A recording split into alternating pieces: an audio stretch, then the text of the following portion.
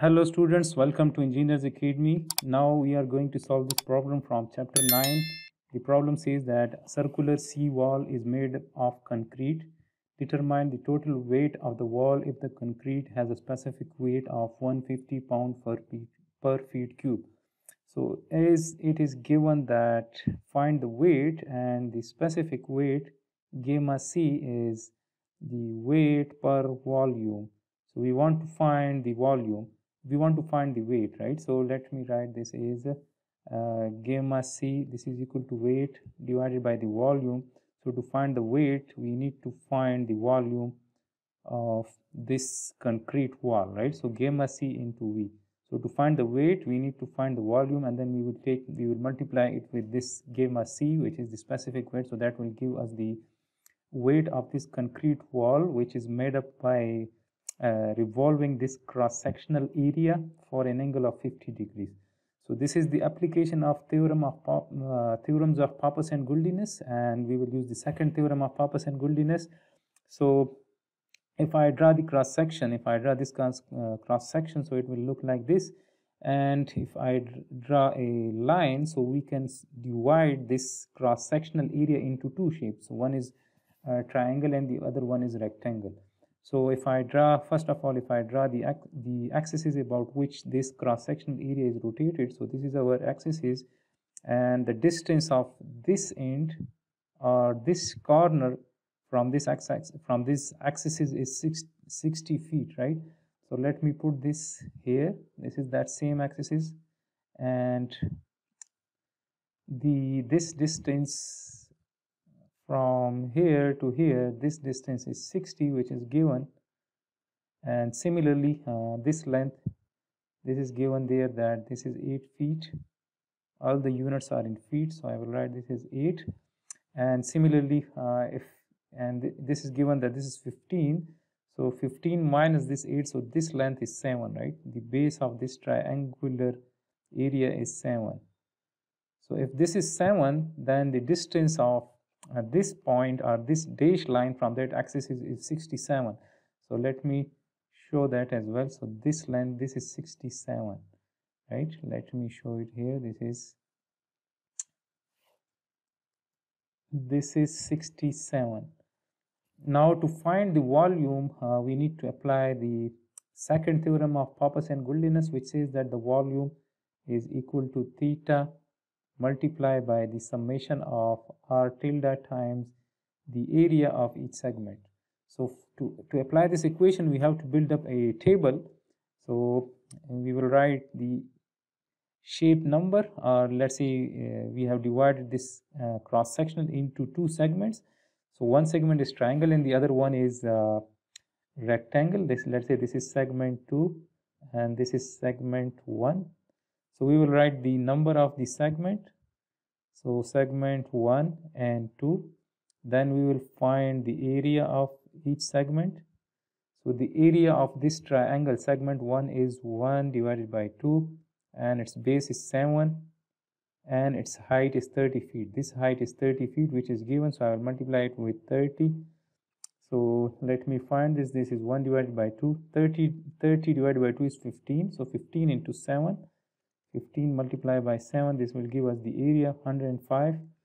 So the area of that triangle is 105, and the units will be in feet square, since this the area, right? So the units are in feet square. Then we will find the perpendicular distance of the centroid from that axis of revolution. So first of all, we have to locate the centroid of both the segments. So let's say that the centroid of this triangular segment will be somewhere here, and as we know that the distance of the centroid from this apex, this distance, this is always 2 divided by 3 of this length. So this length is 7, so this is 2 divided by 3 times 7. So we know that from here to here, this length is 60, and then from here to here, this length is 2/3 of this 7, right? So the location of the centroid of this triangle will be from here to here. So this will be equal to this 60. So let me write that this will be 60 plus 2/3 of this length, right? From this apex, the centroid of a triangle is 2/3 of this length, and from this end, that will be 7 divided by 3, that is 1/3 of this base, right? So 60 plus 2 divided by 3 into 7. So this is the perpendicular distance of the centroid of this segment 1 from that axis of revolution. So we will write that this is 60 plus 2 divided by 3 into 7, and the units of this is in feet. Similarly, we will take the product of this centroid distance from the axis, that is r tilde, with the area. So we will multiply both of these values. So 60 plus 2 into 7 is 14 divided by 3. So that gives us 64.667. So this is 64.667, and the units of this will be feet cube. Since the unit of this is feet and this is feet square, so it will give us feet cube. Similarly, the segment 2, the area of segment 2 is 8 multiplied by the height, which is 30. So that is 8 into 30. So this will give us 240. And then its centroid will be at its geometric center. So its centroid will be somewhere here. And the distance of the centroid of this rectangle from that axis of revolution, this will be its r tilde, and this r tilde will be equal to this 67 distance plus this. So 67 plus this, so this will be the half of this 8, right? So this is 4. So this will be 67 plus 4, so that will give us 71. So this is 71. So I will write that the r tilde for segment 2, for the centroid of segment 2 from the axis of revolution, is 71 feet. And now we will multiply this, so that is 71 into 240, or we can say that it is 71 multiplied by 8 multiplied by 30. So that will give us 17040. So 17040, and this is equal to 64.667. I have written it here, but it is not. This is 64.667, and then we have to multiply it with this, right? So 64.667 multiplied by 105. So 64.667 multiplied by 105, that gives us 6790. This is 6790 approximately. This will be feet cube. Now in this formula we require we need to find the sum of both of these, right? So the sum of the r tilde times area product, so that will be this plus this. So we need to add up 6790 plus 17040.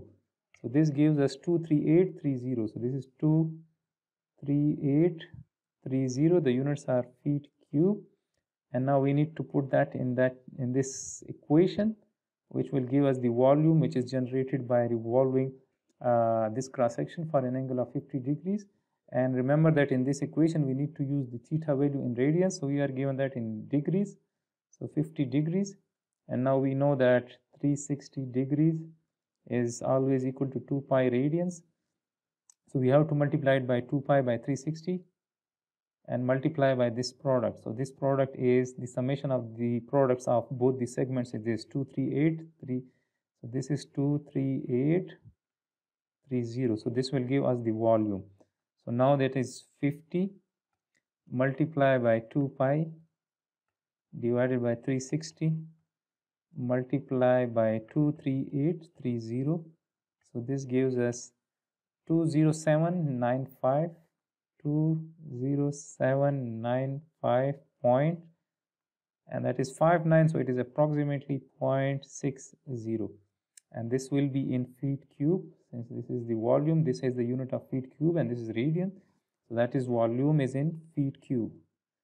Now we have to find the weight of the concrete wall. So this is the formula. So we have to write that the weight is gamma c, which is 150 pound per feet cube, multiplied by the volume, which is 20795 0.60. The units are feet cube.